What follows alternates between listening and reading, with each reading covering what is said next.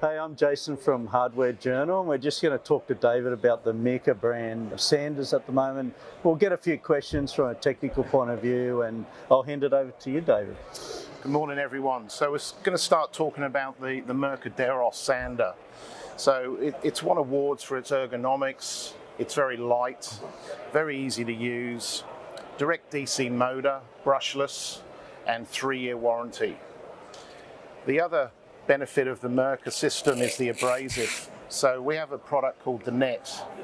So over 3,000 perforations, allowing any substrate that you're sanding to give you the maximum dust extraction, which obviously brings a lot of health benefits and obviously keeps the work environment clean. So once we turn the machine on, we get a green light. We've then got variable speed.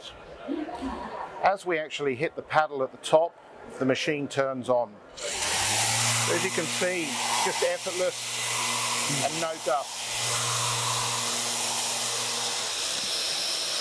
So everything's actually going through the abrasive into the central vacuum system. You can actually see on the abrasive there's absolutely no clogging. Yep. So that brings two benefits. Obviously, it's allowing everything to go through to give you the best dust extraction, but more importantly, it's not clogging, so it's giving you longevity of the abrasive. So these abrasives are available in an aluminium oxide and a ceramic. They're perfectly okay on multiple substrates, so plaster, timber, paint coatings, steel, metals, yeah, composites, anything that you feel you need to coat or sand or prep. This product will do the job. Let's just talk a little bit more tech, David, because I believe that these aren't just sanders. You can now connect to your phone. You can get really important safety information and whatnot. Just give us a couple of little hints about the safety. So two things. So if there was something wrong with your machine, you can actually take it to the repairer, get all of the information from the machine downloaded to a diagnostic program. So that's one part of the Bluetooth. The other part is if you actually want to find out what vibration level you've been exposed to. Is it within an acceptable level? Could be somebody that's got a repetitive strain injury. So you're sort of managing that information from a fatigue management point of view. So tradies who are long on the job, plasters and whatnot, who are using the sander for a long period of time, they've got really good health data which they can access. Let me just change it up a little bit, ask you a little bit more of a question. Why is variable speed important and why is it important for this sander? Look, it can depend because it's used on multiple different industries and substrates.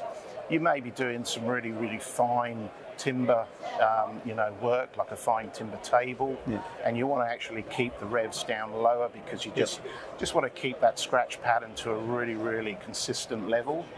Then you might be doing something like stripping multiple layers of paint off of weatherboards, in which case you change to a heavy-duty abrasive, and you might want to take the revs up a little bit just to give you that little bit more, cutting action.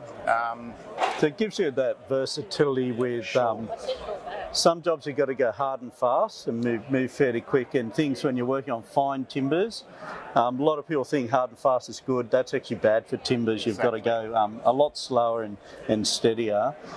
Just really thank you for the time today, David. Pleasure. And love the product and really good to see. One of the cool features for me is it's very, very lightweight, and so if I'm using it long periods of time, I am not getting fatigued.